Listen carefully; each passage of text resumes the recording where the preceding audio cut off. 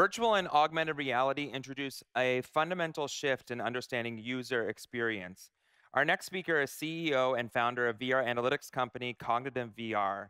Tony Bevilacqua will discuss some of the challenges faced in virtual and augmented reality and how new approaches to analytics and data acquisition can be used to address emerging optimization needs. Please join me in welcoming Tony to the stage.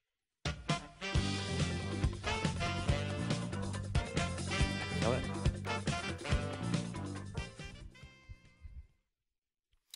All right, good afternoon. My name is Tony Bevilacqua. I'm founder and CEO of Cognitive VR. I'm going to talk to you a little bit about user experience and analytics and some of the innovation that we're working on in this particular space. I started my journey in VR probably similar to some that you have. So for example, I was back in GDC earlier this year, the year before that as well, and I saw some people that I respected doing some really interesting things in virtual reality. So what did I do? I went out and bought a bunch of headsets, strapped them to my family, and then observed what happened. And what I found was that people were experiencing things unlike anything I've seen in mobile or games, which is really my background, analytics for those particular spaces. People were experiencing things like immersion. People were understanding and becoming immersed in these experiences and experiencing different types of emotions. What we focus on at Cognitive VR is really around this thesis that VR introduces a fundamental shift in user experience analytics, and that charts and graphs alone are not going to provide you the insights that you need to be able to understand what's going on inside of your virtual or augmented reality experience. I started off in web, mobile, and game analytics. Honestly, we had it easy in that space. In that space, we were looking at activity tracking. We were looking at things like event-based telemetry, taking those events, running them through to funnels that were towards certain KPIs, worked on things like user acquisition. But ultimately, what we're looking at now is what we're calling immersive analytics, right? We're trying to understand levels of immersion, how people are being immersed in our brand or our experience. We're also trying to understand things like user behavior and the emotional response that we're seeing for a particular user experience. So this fundamental shift is really being driven by want and need to be able to create immersive experiences for your customers that are contextually relevant and emotionally engaging, and the proper emotions, the emotions that you're looking to drive from your particular experience. So the problems that we focus on in VR and augmented reality are really around solving, understanding how people are learning your experience or going through your user experience. So in traditional storytelling, like cinematic storytelling, being able to handle storytelling is really about you're on a track, the user follows that track, the producer is in full control. In VR, it's very different, the customer is in full control. So being able to understand that workflow and how people are moving through those experiences and being able to segment and cohort that information is very important. Another area that we focus on is really around nausea and comfort. So game companies, entertainment companies are very good at being able to do focus groups, but focus groups become biased very fast in VR. You're talking about people who have already had their VR experience and experienced VR many times. So the question is, how do you understand how somebody that's first trying VR is going to have a good experience inside of your product or service? So being able to measure discomfort and comfort at scale is very important. This is less of a problem right now, but performance and platform is very important in this particular business. Variance in hardware and variance in gameplay, so different graphics cards, HMD headsets, and so on, interact in different types of ways, and we need to understand how that influences a user's experience and how it may degrade and cause issues with users' comfort. The other side of it is more user input. Mobile devices and games, you're kind of staring forward. The only inputs that you can do are kind of clicking or tapping on things.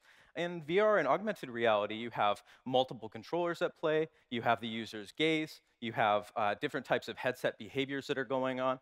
The user is exercising locomotion through the space, and they're also exercising things like room scale as well. On the AR side, we're trying to avoid the AR hellscape. I'm sure some of you guys saw this video, where this woman was being immersed in a AR world and completely bombarded by marketing and advertising content. So the question is, how do we provide really contextually relevant content How do we measure the response to augmentation? And then how do we demonstrate causality, the link between what you're augmenting and the outcome that you're ultimately trying to get to? How do we bring in the real world aspects of information that are happening and how the augmentation is supplementing that? So the use cases we primarily focus on today around analytics and VR, really around consumer marketing. So we have people that are interested in doing things like advertising. It's one of the first mediums in the world where you can actually track a user's gaze, understand exactly what they're looking at and how they're engaging with that advertisement. We're seeing more intricate advertising elements as well around things like product placement. And we're seeing the same technology being used across other industries like real estate. So being able to understand how different buyers react to different types of experiences, or what features of a particular unbuilt condominium that customer is interested in, is a very interesting data-enabled use case for VR, AR. Being able to do personalization around training and simulation and augmenting or changing that simulation based off of a user's unique personal input with that scenario is a way that data can be used to enable these types of experiences. So it's really about augmenting workflow, creating different types of collaborative use cases, and then building a personalized user experience based off of that user's inputs.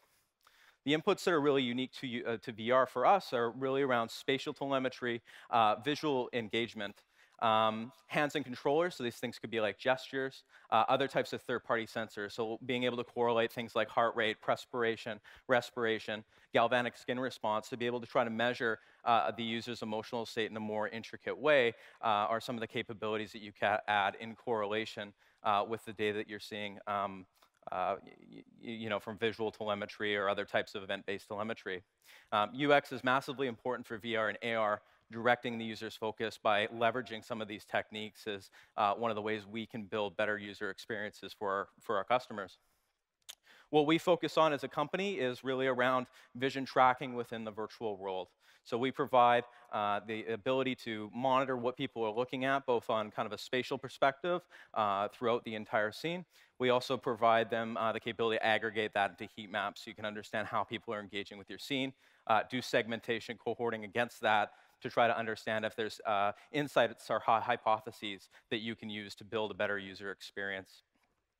The second piece of that is really using tools like A/B testing, personalization, things that have really been proved out in mobile and games, and being able to use the visual telemetry to build build more personal experiences for your customers. Being able to leverage that data also to build new types of business models is also incredibly important. So in the advertising use case, being able to use visual telemetry to demonstrate ROI or demonstrate engagement with advertising is incredibly powerful. The things that we're focused on in the future are really around how can we measure visual engagement with the headsets that we have currently distributed in the market. How can I understand if my customers are happy, sad, angry, stressed, and so on? And how can we incorporate different types of physical sensors, or hopefully have the HMDs add additional sensors so we can understand these in more meaningful ways? Also leveraging our technology to be able to use computer vision to be able to understand contextual relevance inside the real world to the elements that are being rendered inside of augmented reality. Just a quick plug for what we're doing. We have a VR analytics platform that is currently being distributed today. It's a 2-minute install, free SDK, works with Unity, and you can get started at cognitiveVR.co/quickstart. We also have a demo that's available over in our booth, which is on HTC Vive. You can actually try the visual telemetry there. Thank you.